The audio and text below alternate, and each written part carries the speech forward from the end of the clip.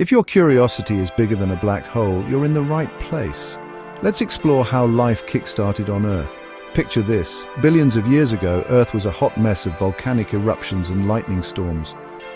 But in this chaos, the building blocks of life, amino acids, nucleotides, and simple sugars, started to form. These tiny molecules are like the Lego pieces of biology. But how did they piece together to create complex, self-replicating systems? Scientists think it all began in a primordial soup, a nutrient-rich broth of organic compounds. Add a dash of energy from lightning or UV radiation, and voila, you've got a recipe for life. These ingredients could have combined to form RNA, a molecule that can both store genetic information and catalyze chemical reactions.